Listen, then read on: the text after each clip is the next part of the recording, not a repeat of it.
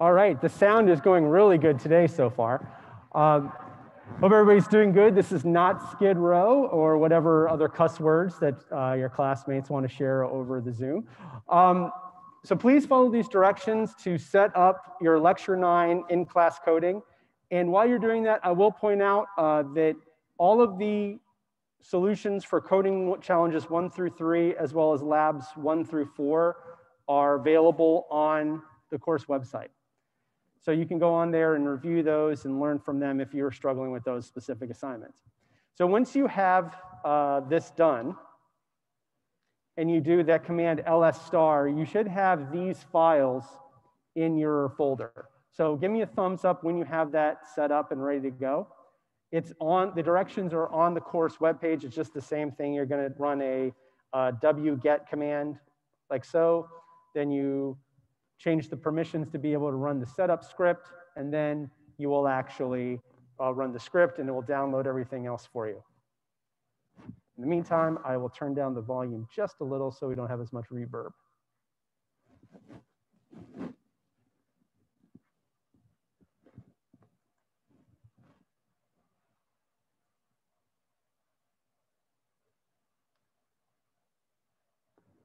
So what we're going to work on first is we are going to build off of this idea of doubly linked lists. And we learned briefly about queues. A queue is a first in, first out data structure. It's the exact opposite of a stack. So with the stack, we learned that we aggregated with a singly linked list. And with the queue, we are going to aggregate a doubly linked list. So what we're going to do is we're going to let the work that we've already developed with a doubly linked list do the work for us. So when we do pop and push, it's actually just the same thing as push front and push back, or pop front, things that we've already discussed with the doubly linked list. Now, the benefit this allows us to do is we can use queues to keep track of certain things in a specific order. And the most prominent example of this is an algorithm called breadth first search. We're going to cover it a little bit today, and we're going to cover it in a lot more detail when we get into graph theory in the second half of the course. The general idea behind breadth first search is we use the queue to keep track of directions that we've used to potentially go through a maze. So like if you were in a cornfield, you would probably use what's known as depth first search. You make one decision until you hit a wall, and then you come back and try another path. Breadth first search would be like if you were looking at a map, where you could consider several different paths and say, well, this looks right, and you keep going until you find a specific solution. And so a queue is very beneficial for breadth first search. And we're actually going to use the instruction stack when we get into graph theory in order to do depth first search. So we're going to take advantage of our knowledge of stacks and our knowledge of the computer architecture to be able to implement those algorithms. So this particular problem, it's an interview challenge problem. It's a lead code problem. And the general idea is that you're given a maze. And if the value is 1, you can go. And if it's 0, you can't. And your goal is to find the shortest path between the origin and a specific location. And using breadth first search, we're going to implement a rudimentary version of an algorithm known as Dijkstra's algorithm, which allows us to be able to do this. So our rules are we have m rows by n columns. We have 0 is a valid move. 0 is invalid and 1 is a valid move. So in C, if you were doing this, you would have to allocate everything with an integer pointer, and then you would have to constantly check these for ranges. You'd have to pass those, and remember when you were doing pass by reference with arrays, it can be pretty complicated. In object-oriented programming with a vector, of which we're actually going to design our own later this lecture, we can actually call the standard vector by reference, which will allow us to be able to just use the size method to significantly reduce the complexity for us. So the whole idea behind breadth first search, and so we have a little maze, and we're going to learn about this. This is an example of a unidirectional graph. And we start at 1, and in this particular problem, I want to try to figure out the shortest path between 1 and 8. And so here's how we use a queue. one's outgoing to nodes 2, 3, and 4, right?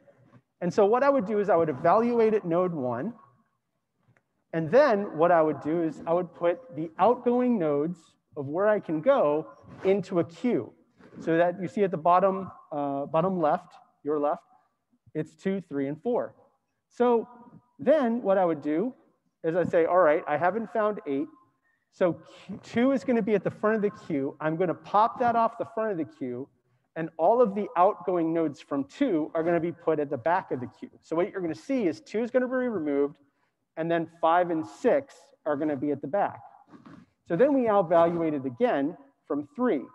3 doesn't have any outgoing values, so we just leave it be.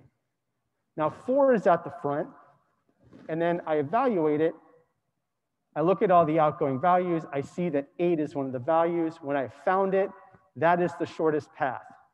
So it's 1, 4, and 8. And so we're going to write an example of this for the first problem. And so here's how it would actually work in animation. So I start here at 0, 0, and the value in the red box is where I'm trying to get to. So it can be really complicated, but actually when we break it down, it's the exact same process. So no matter how big the graph, we can use the same algorithm to solve the problem. So here I just have this red box that's going to show which direction I need to go in. And I'm going to go in the same order each time. I'm going to look to the right, up, down, and then left.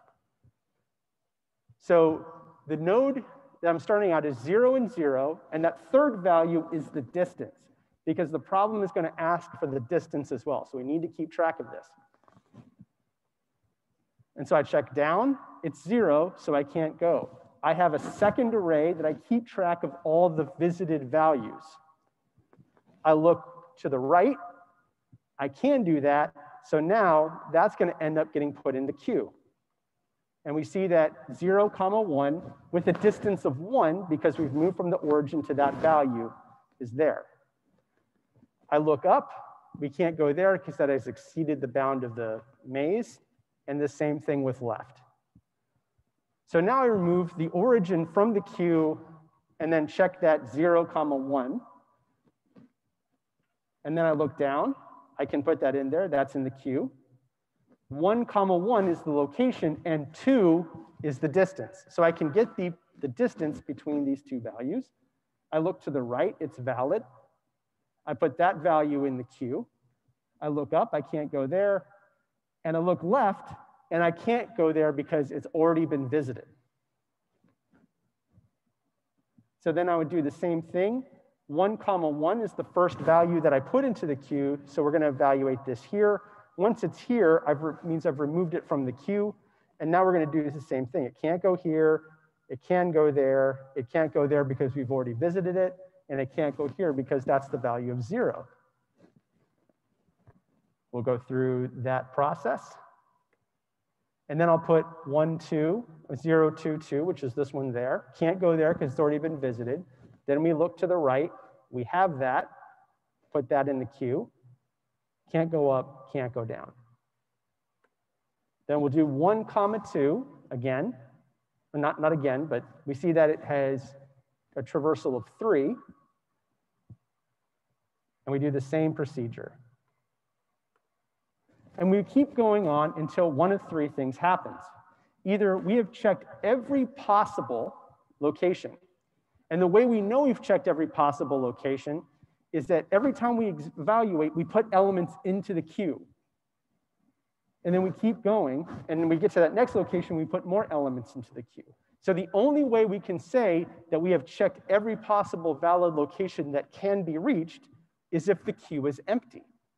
So we can take advantage of our knowledge that the queue is built upon a doubly linked list that has a head and tail pointer, and if it's not pointing to any values and it's empty, that means our traversal we did not find the location. There is no valid path. We exceed the maximum length. So the maximum length, since we have m rows and n columns, the maximum length is m times n minus 1. So once we do that, that means we cannot, I'm sorry, m times n plus 1. So once we get to that maximum length, we now have a scenario where we've gone through every single possible, the worst case scenario, and we didn't find it. Or, oh, I'm sorry, I did say the queue is empty. And the last part is, if we actually find it, did we actually find the element? So if we encounter one of these three scenarios, we've solved the problem. So we're leaving the maze conditions. Row can't be less than 0 or can't be greater than m. Column can't be less than 0 or greater than n. And the cell has to be true, so we're going to say 1 or 0. So the way I start out, and what I would like you to do is, we're going to walk through together. Oh, that's not what I want you to see.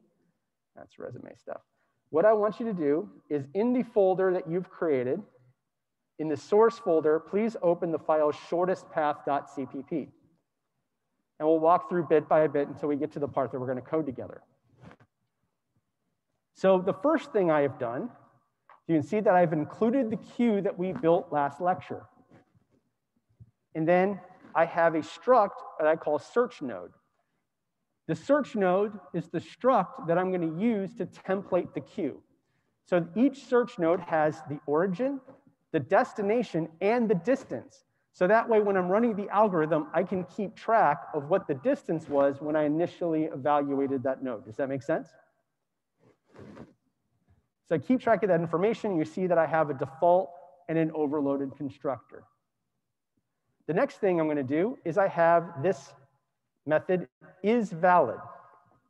So I'm bringing in a matrix, and that matrix, instead of having to do int pointer pointer and do all this complicated work, I'm creating a vector of ints. So now I get a square, just like an array in integers. And so here, I'm calling by reference, and that, again, gives us a benefit of reduced memory. And with C++, it reduces the coding complexity. So then I have matrix and visited, and then I have row and column, and then I have all of those conditions that I mentioned in the previous slide here. So return row val is greater than 0, and the row val is less than the size, so we mentioned that condition. The column val is greater than or equal to 0, and it has to be less than that size as well. And the value at matrix row val call val has to be 1. So that's the second to last and condition. And it can't already be visited. So that's our condition. So we have a question in the Slack. Is the distance from the origin, is it the distance from the origin or the last number visited? It's the distance from the origin. So that origin is where we will start, and that's what the distance value is going to be.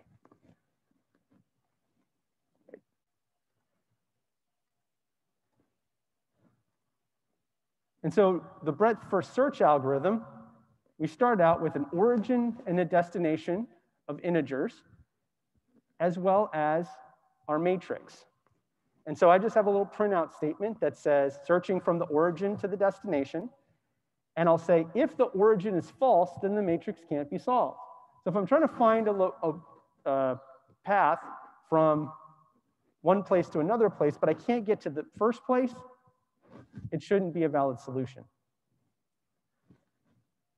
And so then I would just print out the origin is inaccessible. And so what I have done here, and so what I'd like to do is I'm going to scroll down to how I've initialized it. So in C, you would have had to do int star star and then allocate all the memory and then allocate each subarray. And then you'd have to do all these complicated initializers. Here, what I've done for a vector is I've created one vector for the first row, and then I pushed back onto the vector. And then the whole maze, I did the exact same thing. So I'm using the pushback, which we're going to learn about later today, and I'm letting the data structure do the work for me. Once you've constructed a good data structure, it should be simple to implement that code. Right? So that's what we're doing here to set up the maze. So what I'd like to show you next, here I just call breadth first search. I pass the matrix. The origin is 0, 0, and the destination is 7, 5. And then I just say, well, okay, I'll explain this in a little bit.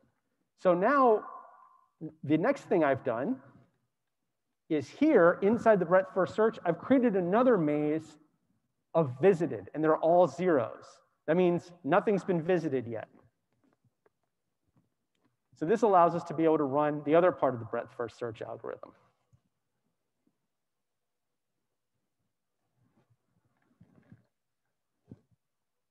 The next thing I'd like to show you is that I have our queue. I created a queue, it's our own class, and I've templated it to the struct search node. And we're going to do that same process. And here, because I can say that I can actually reach the origin because it's a 1 in the original value, I'm now going to set visited to true. So that way we don't unintentionally get in a loop and say, all right, I can find this path over back to the origin. I should not be able to do that. So that's why we're going to start it that way. Then I do something interesting here. And I'm going to explain to you what I'm doing at line 90. So when I push an element, what I am saying here is in the constructor, for the overloaded constructor for a search node, it contains 2 elements, an origin and a destination. So if I go up to the copy constructor, we see that the copy constructor takes in 2 values.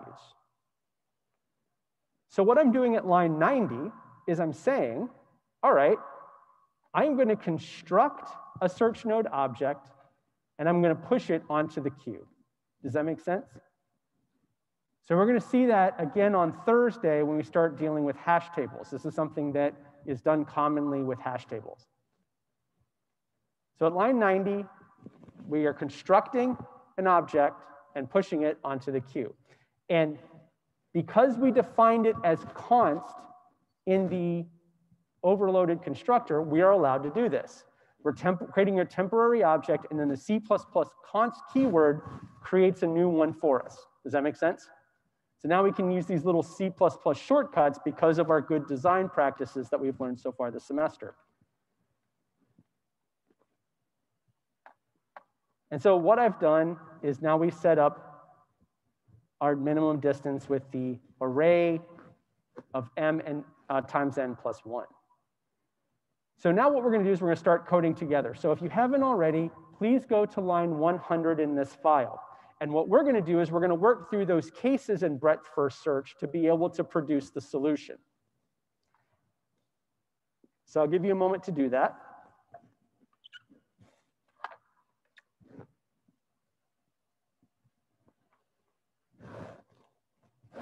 And so with breadth first search, the first thing you do is you grab the element at the front, and then you remove it. Does that make sense? So we have put an element already, the origin node, into the queue.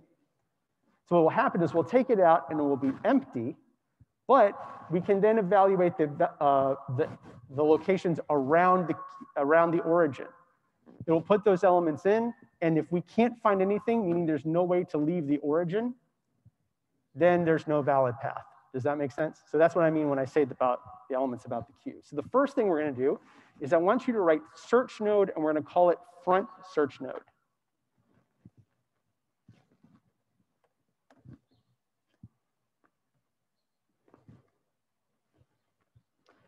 And what we're going to do is we're going to set that equal to the element at the front of the queue. So we're going to call it the queue.front. And then the second part is, well, we've got the copy, so now we're going to pop the element off the front of the queue. I see there's a question in the Slack. I'll get to it in just a moment. So the queue.pop. So now we've grabbed the element from the front and we removed it. So the question is, if we're at location A and find 2 possible paths, do we check B first? And that is what I'm going to go over in a lot more detail here in a moment. For breadth first search, there is a specific ordering that you have to choose, right? And so that becomes really important in graph theory. If we already have a possible location, do we add those possible locations to the back? If it has not already been visited, that's why we keep track of this other visited matrix. We're going to go over that in more and more detail. So what we're now going to do is we're going to keep track of 2 iterators. I call them iter and jitter, J-T-E-R. And then we're going to keep track of a distance. And so what I'm going to say is, I'm going to say int iter is equal to front search node dot x. And since it's a struct, we can do that. Int jitter is equal to front search node dot y. And int distance is equal to front search node dot distance, dist. So now this allows us to keep track of all of those specific locations.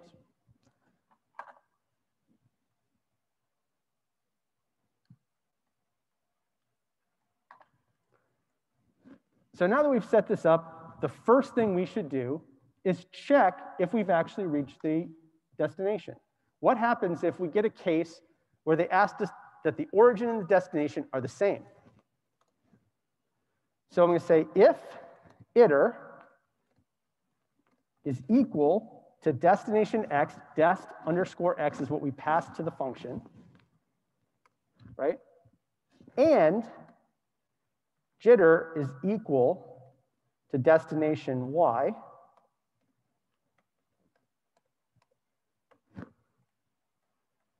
Right? So inside that, we're going to say min dist is equal to distance. So now we've indicated that the distance is equal to what we had in the previous node.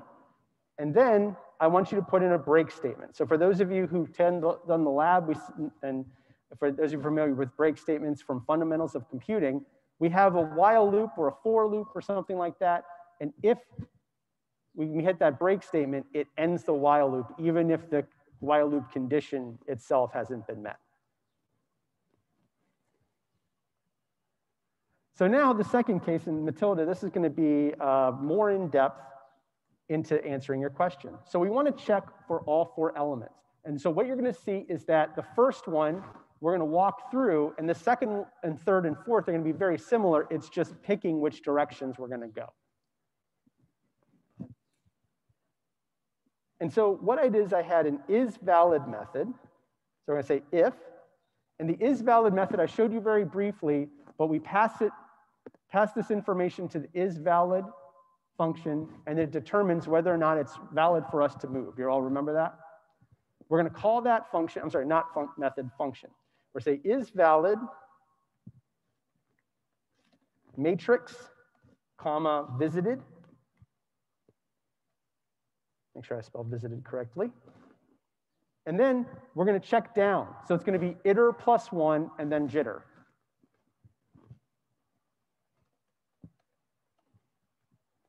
All right, so we got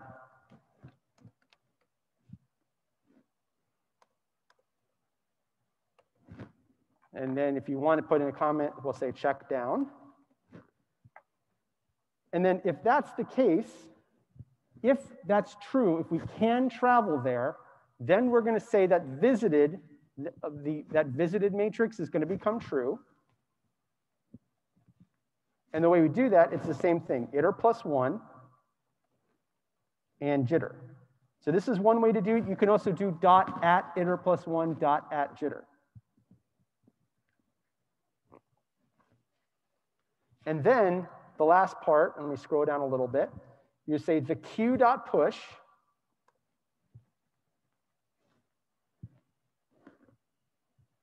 and now we're going to create a new search node, iter plus 1, jitter, and then front search node dot dist plus 1. So let me scroll out just a little bit so that way we got everything right. And that's the line of code there. And so what I've done is I've created a search node.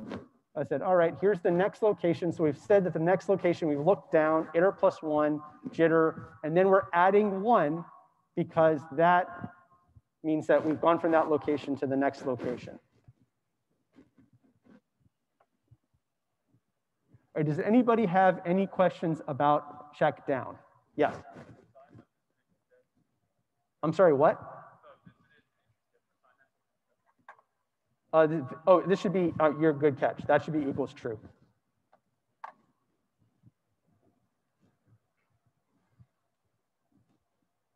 Any other questions?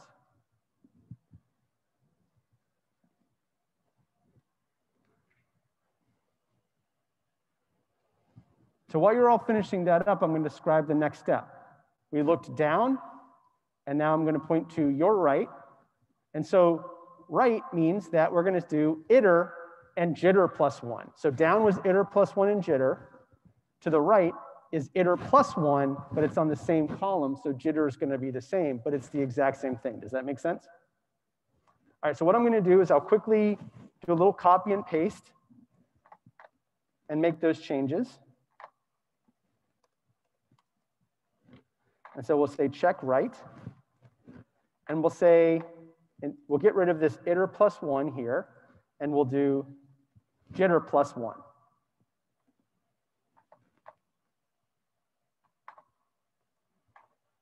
And here this should be iter, jitter plus 1, and this should be iter, jitter plus 1. But it's the same thing otherwise because we're adding to the distance and we're still checking if it's valid. So if I go down and I've done to the right, what should up be? Anybody have any guesses as to what up should be involving the iter and jitter? So if down is iter plus 1 and jitter, and to the right is, yes, in the back. Very good, exactly right. So we're going to check up. Let me scroll here so that you can see. And so this should be iter minus 1, iter minus 1, and iter minus 1 here. And so that is valid, ensures that we don't exceed the boundaries of the matrix. So very good. And so let me do check up. And so if that's the case for check up, what should check left be? Your left, my right. What is the iter and jitter there? Yes. Very good. Iter is the same, and now it's going to be jitter minus 1. Outstanding. So let me do check left, and we'll do iter and then jitter minus 1. Oh, and so for those of you who maybe made a mistake while typing this out, I do want to point out that the code is going to be available online. And so that way, if you have an issue and you compile it and you want to go back through, you can view that before tonight's submission deadline. Yes?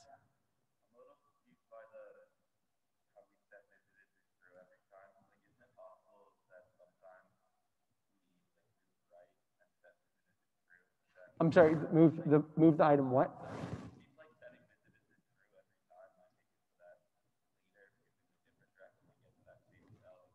The reason why we have to set it to true is to prevent us from revisiting a location multiple times.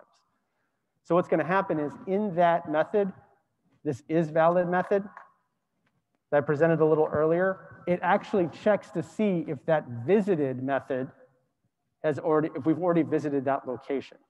So it only goes inside there if we haven't visited it already. So the whole purpose of that is to ensure we don't get an infinite loop. Did that address your question?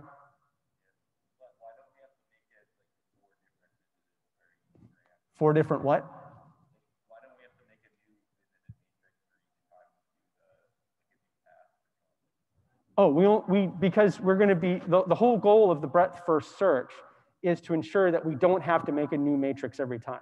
So what's happening is it's iterating through, we're calling those two matrices by reference. So the goal is if you're doing graph stuff, the worst case scenario is it blows up on you with a lot of overhead, right? Yes. It was at the beginning of the file. I presented it earlier. It is a struct at the beginning. Okay, any other questions? Yes. Yes, it should be jitter minus 1. I was about to fix it and I'd answer a couple of questions. Yes. I'm sorry, can you speak up?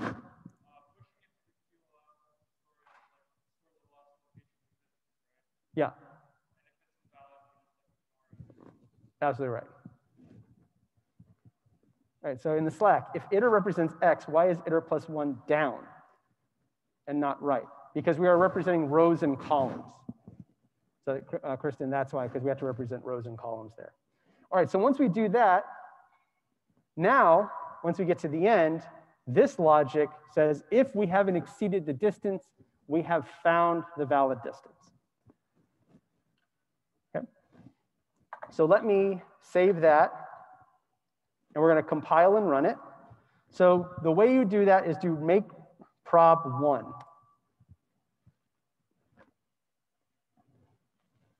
Oh, I'm sorry, make shortest path.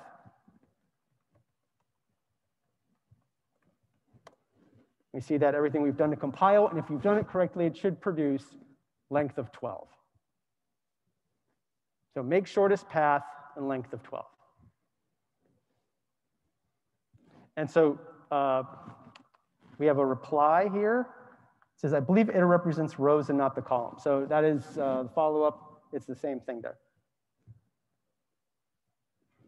The other thing I want you to check, so if this worked, if you press ls, you will see a file there that is shown up called problem1.txt.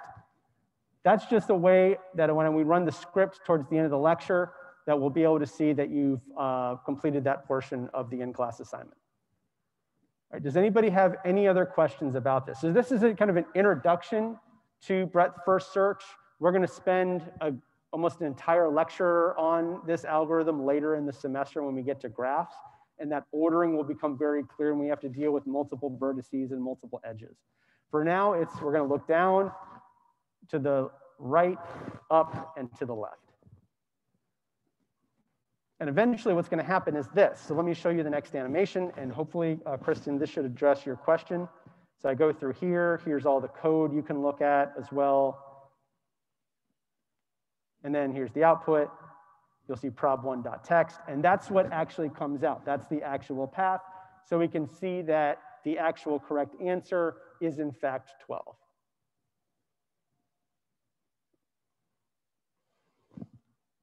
Okay, does anybody have any other questions?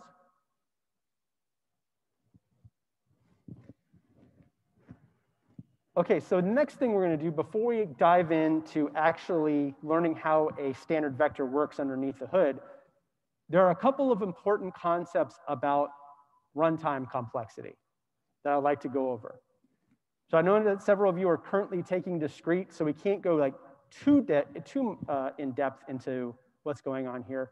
But the general idea is that we can use something called big O notation to keep track of what we're going to say is the worst case scenario of a particular operation. So it's going to be we're going to call it upper bound.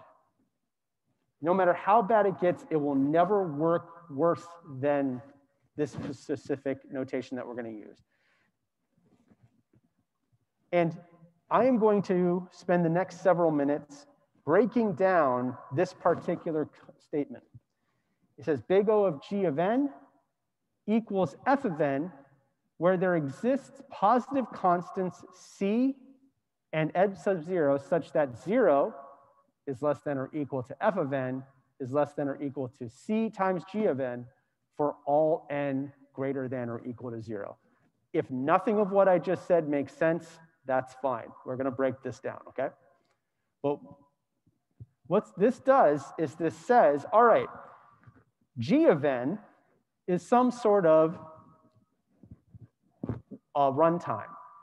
And if I multiply it by some sort of constant, it will relate to the actual runtime of my problem.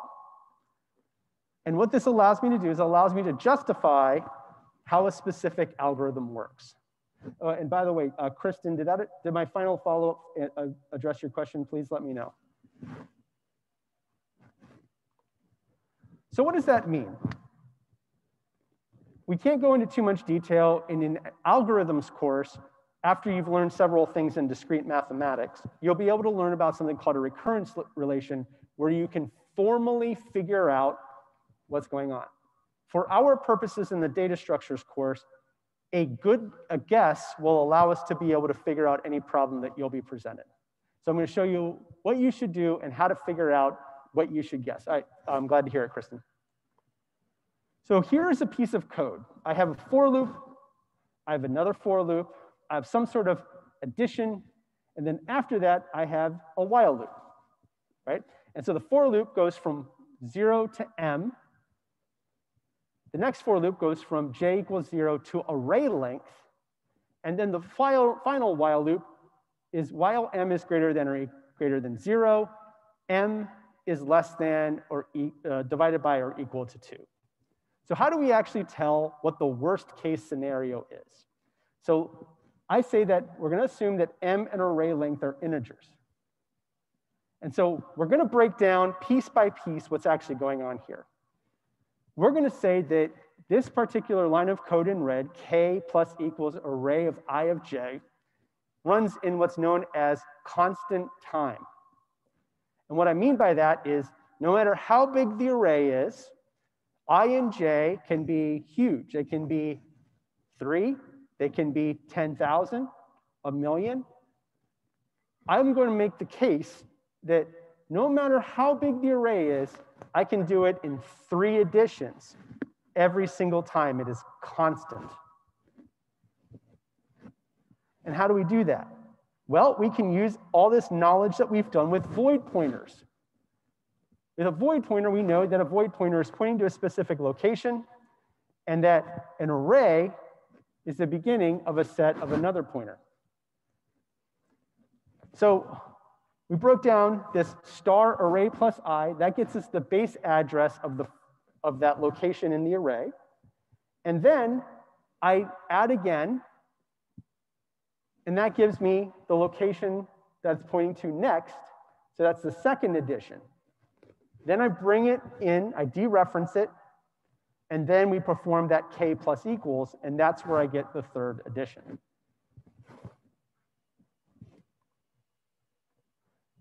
So let me go through an animation real quick to justify my claim. So here we have this code. And then when we're setting it up and we have int star star, what's going on is I say, all right, I put a register for length is equal to 3 and width is equal to 3.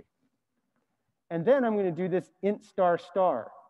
And we see that malloc, length times size of int star. Malloc returns void pointer. So right now, all it's doing is it's pointing somewhere on the data heap.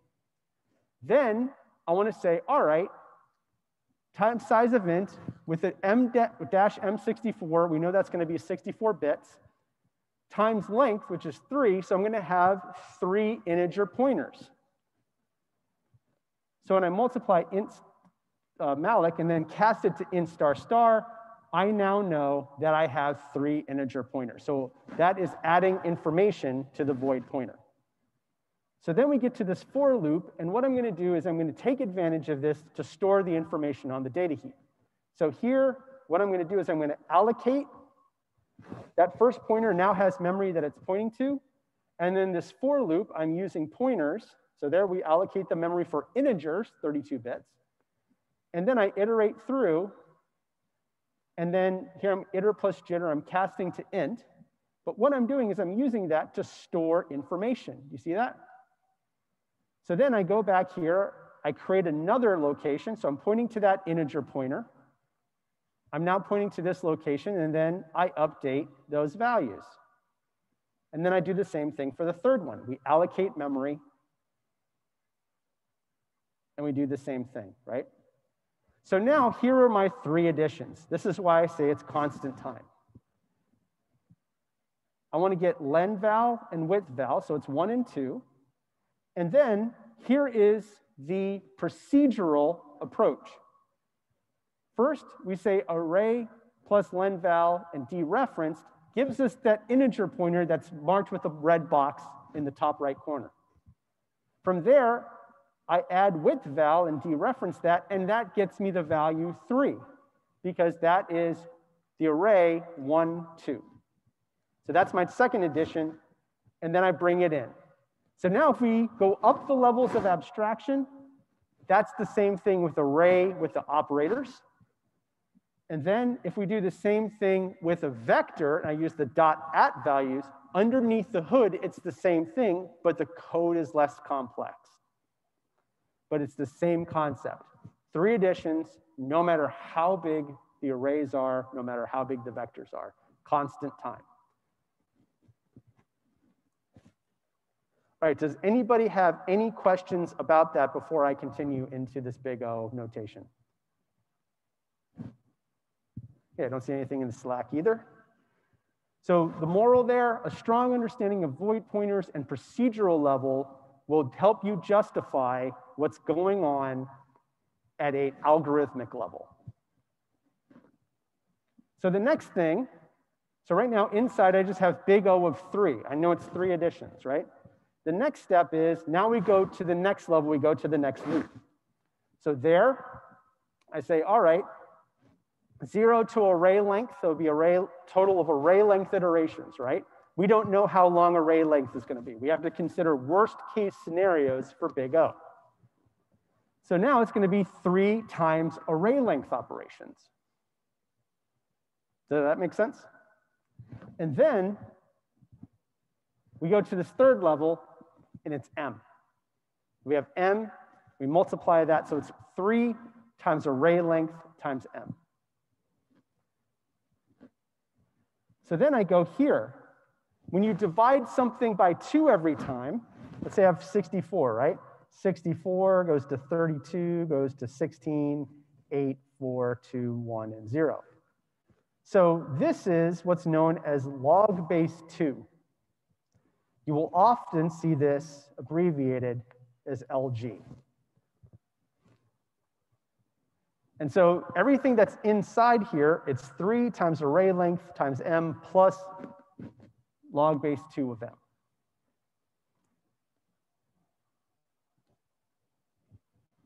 Okay. So now we have this, we've done all this work. What does this actually mean? So this worst case scenario, what we're going to do is we're going to use the variable name n to replace everything that we've encountered to come up with a generic worst case scenario. We're going to say, okay, worst case scenario for all these possible variables, what's going to be the result here? So we see it's 3, we're replacing array length m with n. So we have 3 times n plus log base 2 of n. And that becomes 3n squared plus log squared n. All right, so Nikita, the 3, that's where I did that animation with the array I, j, and k. So we had to do the pointer arithmetic. So we do 2 pointer additions every time, and then the third one. So that was the animation I was going through. That's why, that was my case to claim 3. Did that address your question?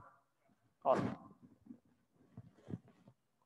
Okay, so now we're going back to this equation here. What we just solved for when we got this 3n squared is this f, right? That's our f of n. That is our function. That is what this actually does. So now we have to figure out what a generic worst case scenario is. And so again, I just want to say we're going to make guesses, and you'll learn a more formal approach in the algorithms course. So what we're going to do is we're going to say, all right, I'm going to take a guess that my constant that I multiply g of n is going to be 4. And that n of 0 is going to be, so that g of n is going to be n squared. So here I have this equation. I'm saying, okay, maybe 4n squared will always be greater than 3n squared plus log n. Let's see how this works out for me. So then log n squared, when I subtract 3n, log n of 1 is going to be 0. And so this means here that I'm going to say n sub 0 is equal to 1. And that's the valid thing that I can put into that in order to make it work. Because we know that 2 to the 0 is equal to 1, which is how we get this. So what this means is log squared n is going to be less than or equal to n squared for all values greater than or equal to 1. Does that make sense? So now what we can claim is the following. 4 times n squared, that other n squared, that's g of n, and that's our solution. n squared is known as quadratic time.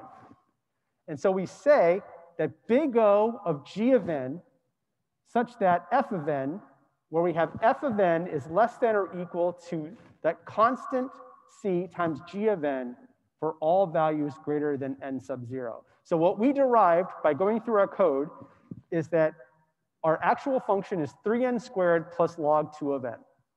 And we proved that 4 times n squared is always going to be greater than or equal to that for all values greater than 1.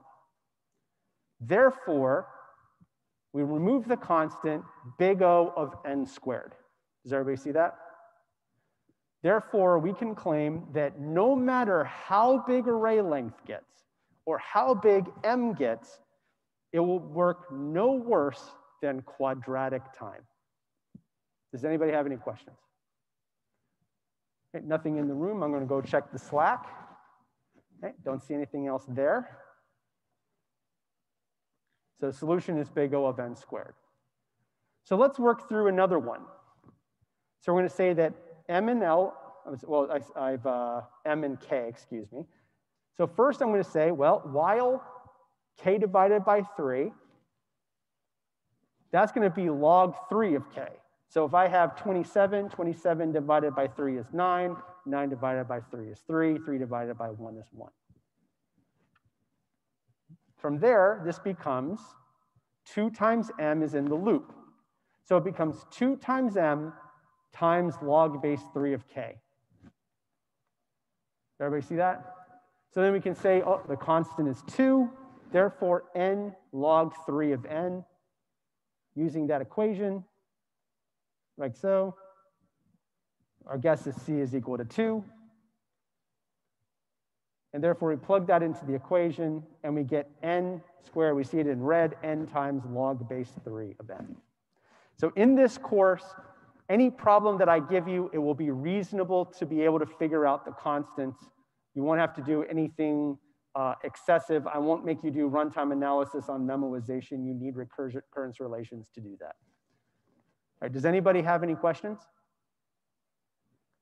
All right, so what I would like you to do next, okay, so we do have questions. Why 4 and not 3? So 3n squared, it has to be, f of n has to be less than or equal to c times g of n, right? So this was 3n squared plus log of n. And we have to figure out a constant that makes this, where this value has to be less than or equal to. So if I put 3, this becomes 3n squared, and it no longer meets our condition. So Emery, did that address your question?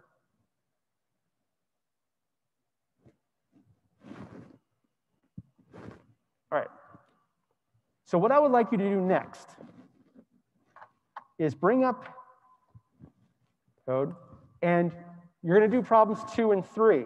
So to make everything consistent, so we can do problems and coding in the lecture, if you run make problem 2, it will bring up the problem. So it has some code, and it's asking you to say what the big O runtime is. And so enter your choice. Like Linux, answer is case sensitive. So I'm going to pick A, because I know A is the wrong answer. And just once you get it, do that for problems 2 and 3. You cannot ignore, so the question is, why can you just ignore the log? I did not ignore the log. The log was multiplied. The solution was n times log 3 of n. That was the solution. So it was not ignored, it was accounted for.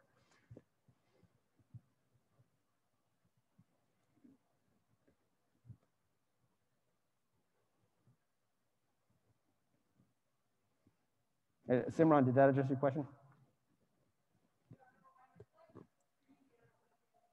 I'm sorry, what?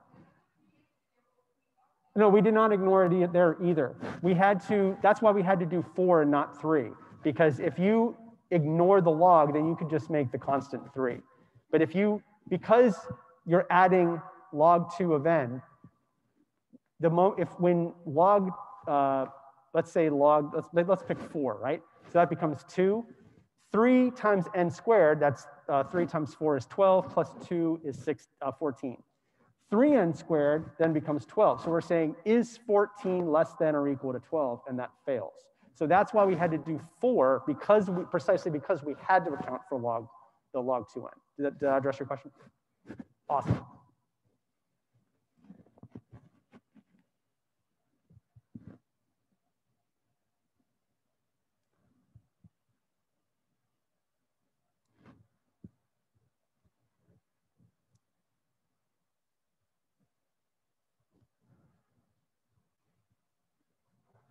Okay, so when you have both of them, please give me a thumbs up. All right, lots of thumbs up. Okay, so who would like to tell me the answer to problem 2? Yes. C is correct, n squared log n, very good. So let me run make problem 3. And what was the answer to this one? Yeah, in the back. B is correct.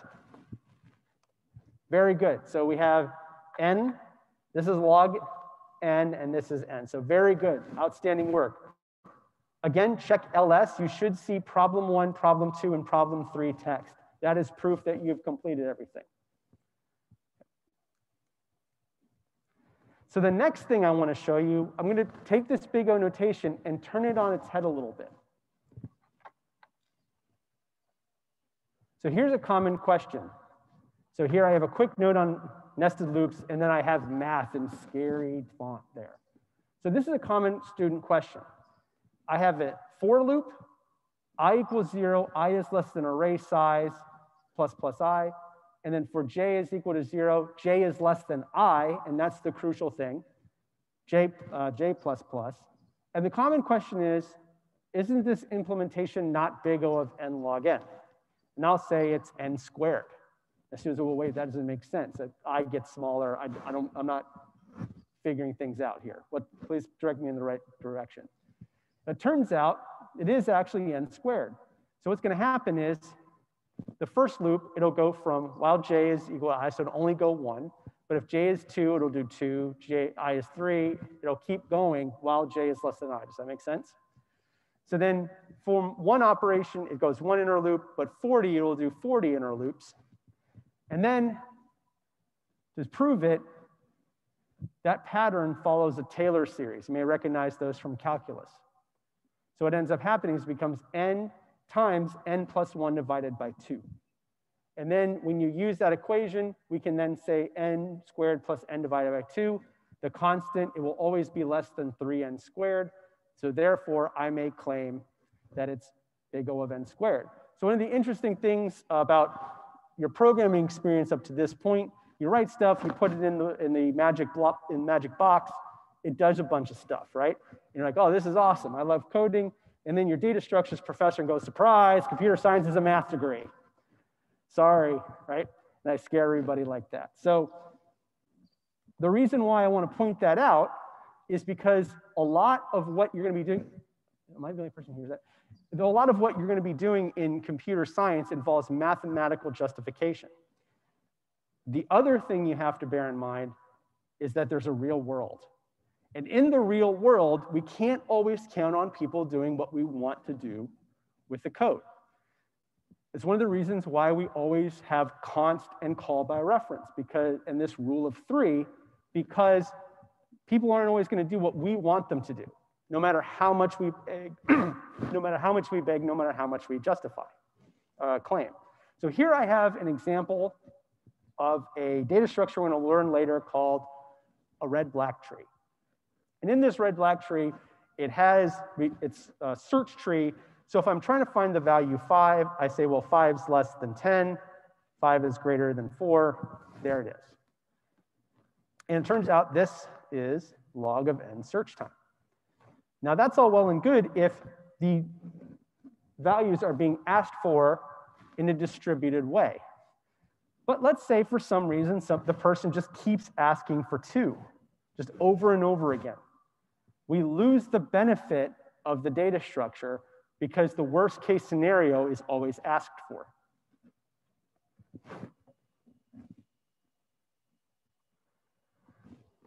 And so what we need to do is we need to think of what happens when somebody throws a wrench in our best plans. We have to account for that in our design. And the way I want you to think of it is I want you to think of things as building up credit. Most of the time in a specific data structure, it works really fast. However, in order to get that fast operation, I have to have an occasional operation that's not so good. And so your analysis of the runtime of that operation accounts for all of the good and all of the bad. And this particular type of operation, of this analysis, where we design data structures that trade per operation efficiency for overall efficiency. And this analysis is known as asymptotic analysis. So one analogy that I would encourage you to think of is doing dishes. So doing dishes, there's two ways to do it. You can either use a dishwasher or you can wash them by hand. If you wash it by hand, you're taking all this time to do it, but then the moment the dish is clean, it's available for use. If you use a dishwasher, you aren't doing the work, but all of the dishes are done at the same time. So you have to wait for them to be available. Does that make sense? So now it becomes, well, what is it that I really want? Do I want the availability to do other tasks, or do I want the dishes to be available immediately? And so this is where we bring in Amoritized analysis. So this math equation here, I have a set of operations that are measured by a specific amount of time. And I'm going to break down what this fancy equation means. It means for every possible operation, that's what's in green, the amortized cost for any operation will be greater than the cost for all the possible actual operations. So what this means, and so let me give you an example to kind of put that in perspective. So let's say I have 9 operations that take 1 second and 1 operation that takes 10 seconds. And so no matter how many times I use this thing, per 10 operations, it's going to take 9 will take 1 and 1 will take 10. So the total is 19 seconds. And so the simplest way to break it down is 19 divided by 10 is 1.9. So my amortized time per operation is 1.9. So you can think of it as the average. The benefit of thinking about amortized analysis is what happens when I have an occasional worst case scenario. Does that make sense? So big O notation gives me the worst case scenario in all cases for some code I've written, and amortized analysis allows me to come up with an average time where I get a specific benefit, where in order to get that benefit, I have to have an occasional trade-off. Does anybody have any questions? Okay, so what I would like you to do is I want you to work on problems 4 and 5. Problem 4 is an amortized analysis math problem, and problem 5 is picking out which one is the true benefit. So please take 2 minutes to work on those.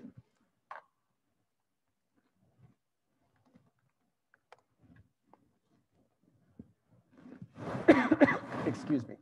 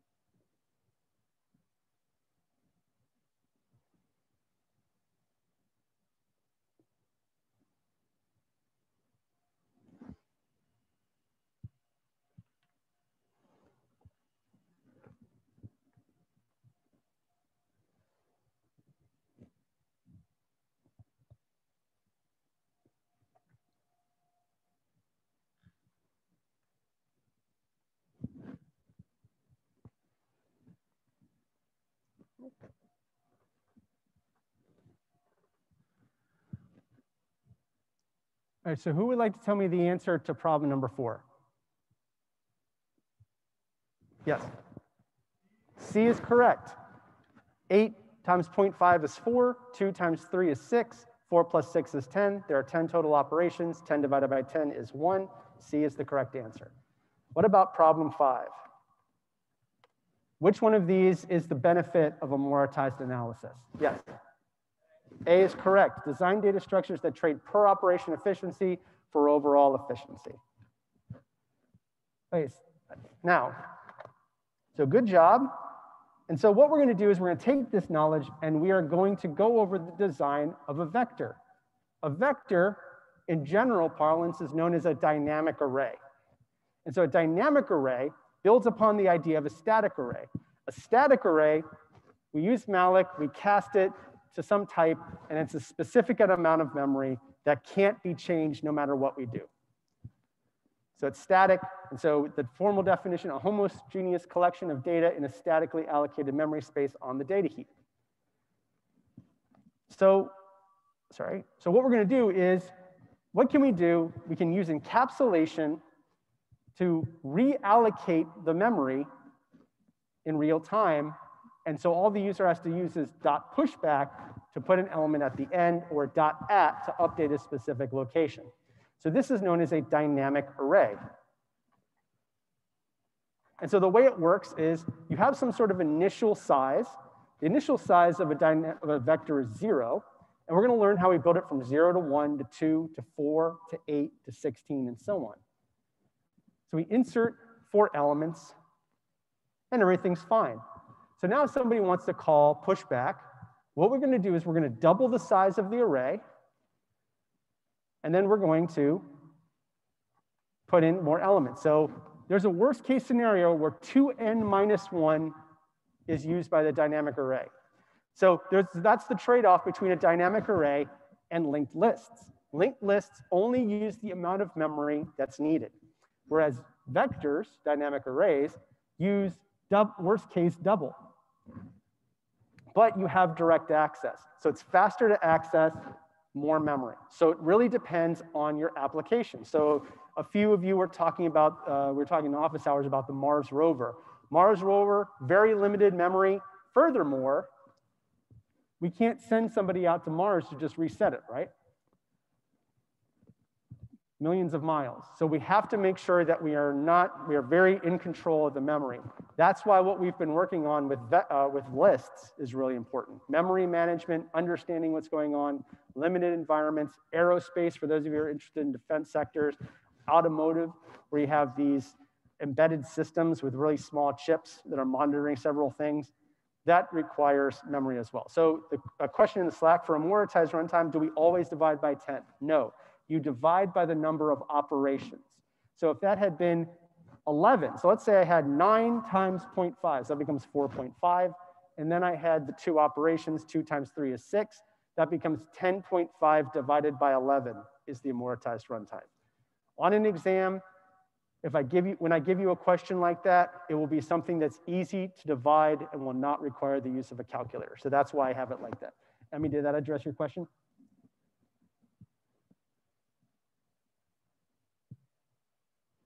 Awesome.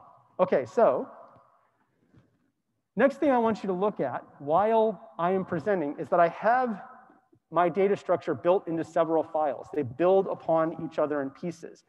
So not only do I want you to see how the data structure is being used, I want you to see how it is that I designed it into pieces, so that way when I had a specific piece, I know that data structure, it's a dynamic array 5 doesn't work. Everything up to 4 did, so therefore my mistake must have been somewhere in this particular aspect of it. So in dynamic array 1, all I have is the private members and just a regular constructor, right? So I have an int, length, capacity, and data, and that's it. The private members are unsigned int length. I keep track of the length, which is the current number of elements in the dynamic array, and the capacity, which is the overall size that I've allocated. And then I have T star data. So it's actually a static array inside. There's my constructor. And then we see that the last thing, I used the new keyword, but that's just the C++ version of using malloc. So all the things that we learned about void pointers, we're revisiting them again. I have a pointer inside a class with a template and a generic.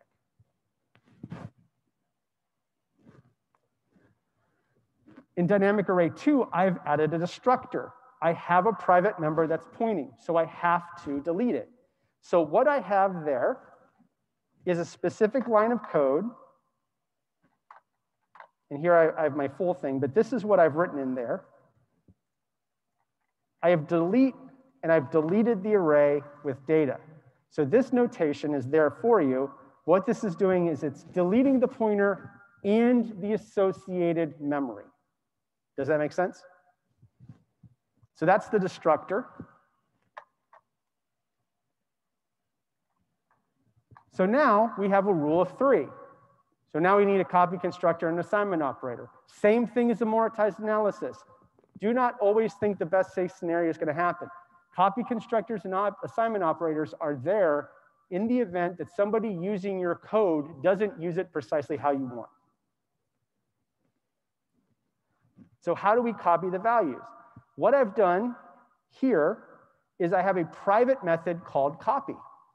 And in this private method, what I'm doing is I have a pointer from destination and a pointer origin. So I have 2 dynamic arrays, and I'm pointing to the memory that's allocated. And then I'm iterating through the length, and then I copy the values. Now, the only reason I've done what I did at line 20 is to reinforce that pointer arithmetic and the array operations are the same thing. The code on the left and the code on the right of the assignment operator are the same. Does that make sense? So when I use that, I can use that method in both my copy constructor and my assignment operator. So this is kind of a shortcut so I don't have to keep reusing code. So in my assignment operator, I do the same thing. If this is not equal to assign, I have the length and capacity. Data equals new T data, right? Because now I'm allocating a new dynamic array. And then I call the origin, which is copy.data, assign.data. And then data is the local copy. So I'm copying from the origin to the destination. For the assignment operator, I'm doing the same thing. Just call the copy method, except it's copy.data. So now I have a few more methods that I'll just briefly go over. And this allows me to access. So you know when you're doing the bracket operator, that is an operator that's here in this code, and we call by reference because this can allow you to manipulate it. That's what's actually going on when you have an array. It's actually called by reference, and you can do this. But let's say I have a constant array. So therefore, I wrote a different version of begin and end with const to ensure that if I wrote a constant array, it wouldn't be changed. And then I have 2 methods for size and capacity that return this as well. So I make a little note here that production quality compilation rules do not allow methods and private members to have the same name. So when I run make, and you have this too, if I run make dynamic array test bad, it gives me all these errors, and that's why, because it doesn't match up.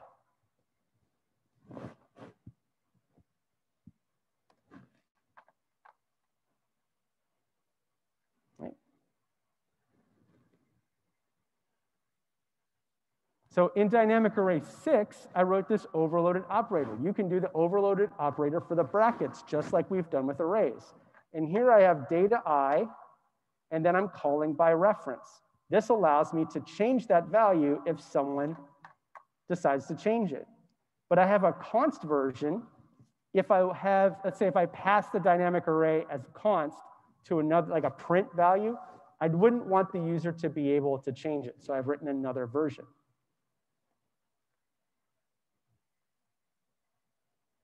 And so there's a simple example. I've created the dynamic array.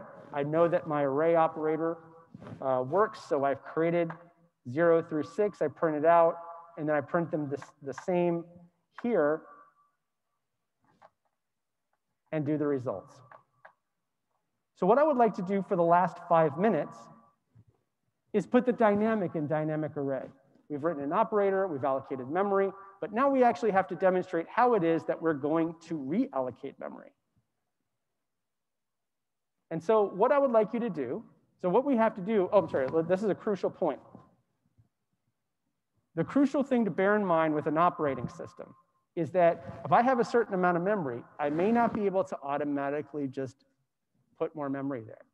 Somewhere else in the program or another program may have grabbed that memory. In operating system, when you take the operating systems course, you're going to learn a lot about things called paging and segmentation, about how to regulate memory and where things go and why. The crucial thing you need to know for this is that there's no guarantee that if I double it, that memory will be available. So what I need to do is we're actually going to make another copy somewhere else on the data heap, double the length, and then put everything there. So the code that we're going to write together is how we're going to do this. And so what I would like you to do, come on, there we go. So if I run capacity, here I allocate the memory. I do the operator. This makes us 3, 2, 8, and 4. All right, so I make another one. There's the copy. Forgive me for going a little faster through these. This allows me to do copy constructor like so. Okay, I've just explained that. So what I'd like you to do is go to include dynamicarray.h and please go to line 99.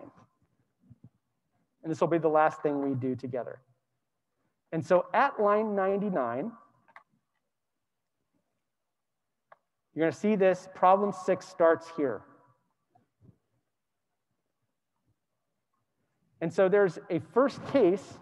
We always check to see if we've reached or exceeded the capacity. So we're going to say if the length is greater than or equal to capacity, and that's CAPAC. And so what I would like you to do is just leave that if statement blank, and we're going to count for the non-empty version. And that's just, okay, we have the memory already allocated, so I can just say data length is equal to value. And then I need to increment the number by saying length plus plus. So that's the simple version. What's going to happen inside this if statement is the first thing I'm going to do is I'm going to check to see if I have an empty dynamic array. And the way I do that is just to say if the length is equal to 0, I'm then going to change the capacity to 1.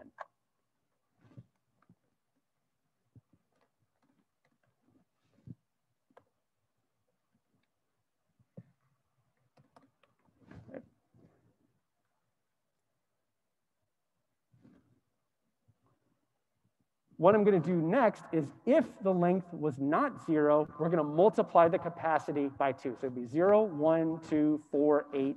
If for some reason it started out at 7, it will become 14.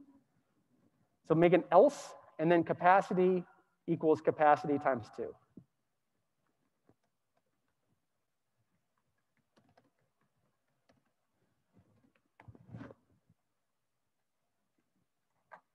Come on, go away.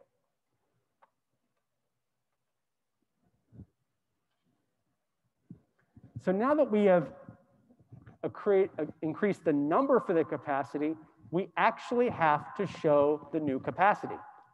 And the way we do that is we're going to create a temporary pointer, and we're going to allocate that new memory.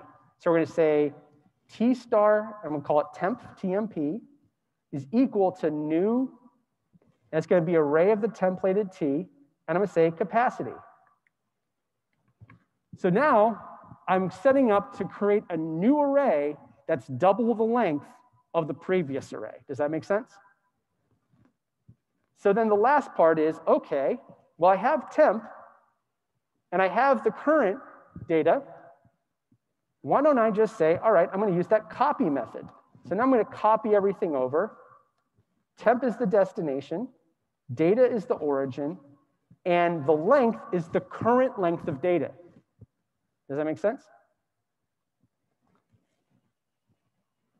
And then there's two last things, and then this will work. One, we are going to delete the old data. When we delete the old data, we're going to use that notation that I showed you a little earlier. We're going to say delete bracket data. So that was the old version. And then we're going to update. We've deleted the memory allocated to it, but we still have that data pointer. That's what that bracket there means. And now I can say data is equal to temp. And after we hit that bracket at line, what I have was line 116, it will go out of scope and it will work. Right, does that make sense?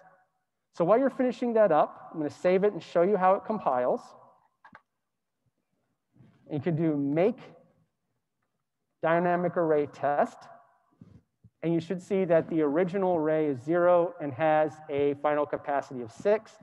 And if you see that, you'll see prob6 text will show up.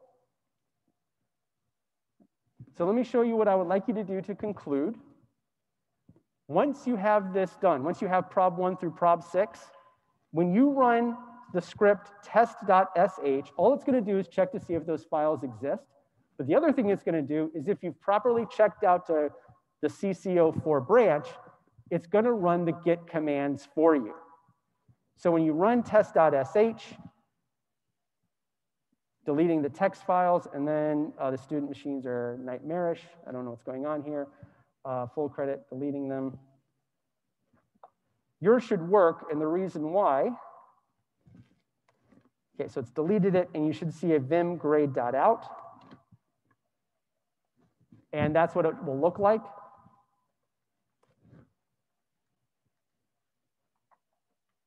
Okay. And then what's going to happen at the end of this test script, and then after I show you this, I'll dismiss, it's going to run git add, git lecture commit. So it should be working for you, though the student machines have been something recently. But if you run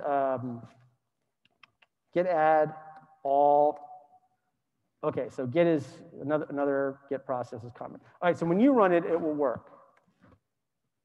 Either that or when you push this for your coding challenge 4, the grade.out is what the TA will see when you are running the, when you upload that, the TA who grades your coding challenge 4 will make sure that your lecture 09 assignment is also there. So all the code is available on the course page. So if you had some sort of compiler issue or a question, you're welcome to do that through midnight tonight to clarify or fix. And if you have 150, it should run everything for you. And on that note, does anybody have any final questions? All right, on that note, it is time for you to be dismissed.